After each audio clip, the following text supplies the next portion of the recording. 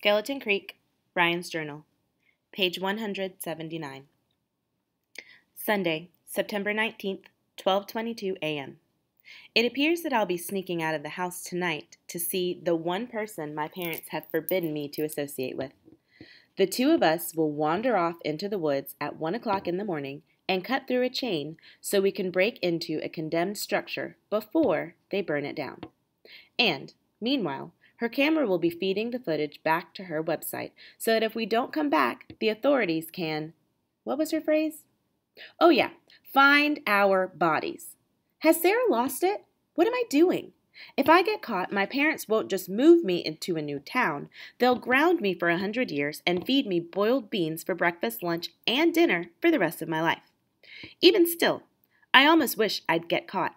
The alternative is definitely worse. The dredge at night. I'm not even there yet, and I can already feel the haunted presence of a ghost dragging its leg in my direction, asking me questions I can't answer. And this time, when the ghost of Old Joe Bush comes for me, I won't be able to run away. Sunday, September 19th, 12:30 a.m. Ryan, we're on. Meet me where I said at 1. Then we'll go straight to the dredge. Check the webcam from your computer. I'll send you the password in a separate email. And email me back. You should see me waving. Delete. Sarah. Sunday, September 19th, 12:33 a.m. I checked the site and saw her waving, and now I have to go. I'm confused by this turn of events. My hands are shaking, and I can hardly hold my pen. I know why I'm shaking so badly.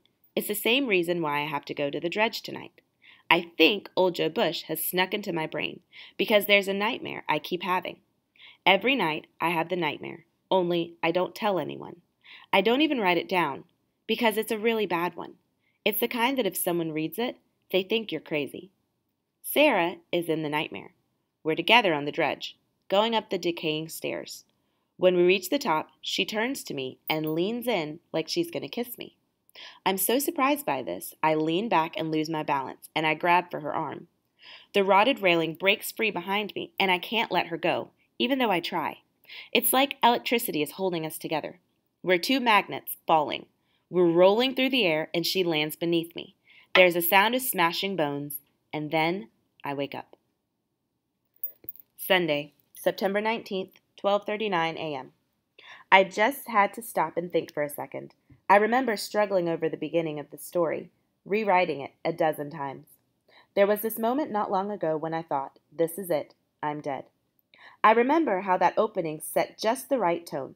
The reader would know that something bad had happened, but they wouldn't know what it was. Things came easy after that, but were confusing too. The Sarah nightmare bothered me. Now I feel as if I'm driving around at night in the middle of nowhere. I've lost my sense of direction. Did I have all the videos before? Have I been retracing my steps and she's already gone? Maybe tonight is the last chapter of a story I've already lived through.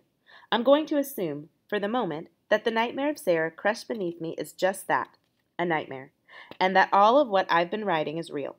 I'm going to make this guess, because if what I've been writing is not the truth, then my mind is trying to hide something from me. If I've been making all this up and something happened to Sarah and it's my fault, then I won't be able to live with myself. I'm going to stand up and put all my weight on my one good leg and start down the darkened hall toward the stairs. When I look over my shoulder, Old Joe Bush will be outside, staring through my bedroom window with the raven on his shoulder. He'll be watching me leave so that he can go to the dredge ahead of me and wait for my arrival. He's faster on one good leg than I am. When I reach the opening to the staircase, my heart will be pounding, and I'll look down and see that there is no light. It will be a long fall if I miss a step. My hand will be sweaty, and it'll slide when I hold the banister. I feel like I know this already, like I've done it all before. Words and sounds will tumble in my troubled mind. The Crossbones. Are you the alchemist? Darrell Bonner. Gladys with her shotgun. Old Joe Bush.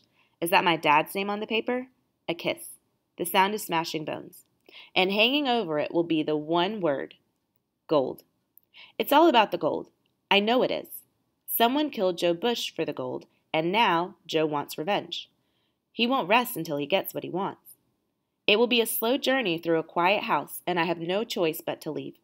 I have 20 minutes, and it will take every bit to sneak out of here. I want to take this journal with me, but I can't. It will mean I've left the story behind for sure and returned to the real world. I'm leaving it folded into my sheets so they'll find it in the morning if I'm not here. Please, if you find this, go to sarahfincher.com. Use the password Gina Barons. There, you'll see what happens next to me and Sarah. I've got to go now.